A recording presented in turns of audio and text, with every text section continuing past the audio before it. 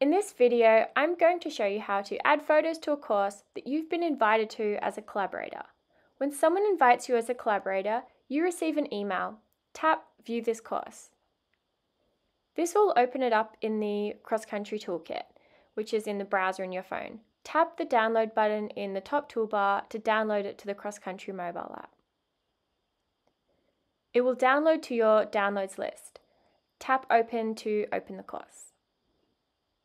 So now we're in the map view. Tap on the first fence to add a photo. To add your photos in the fence, tap Edit.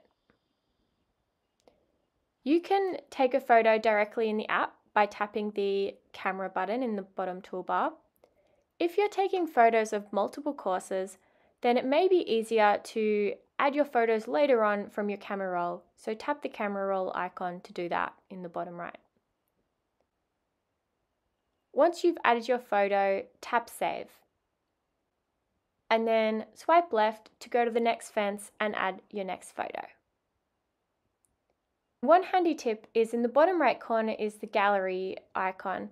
So you tap that and then you can see the gallery view and check if you've missed any photos. You can see I missed number 2, so I'll add that later on.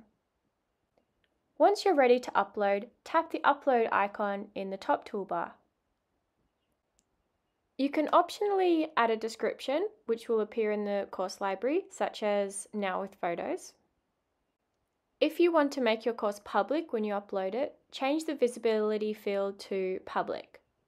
Otherwise, you can keep it unlisted if you're not ready to publish it yet. Tap Upload and your course will be uploaded to the CrossCountry Toolkit, and if you made it public, it will be available in the CrossCountry App library. Thanks for adding photos. Writers and everyone really appreciates it.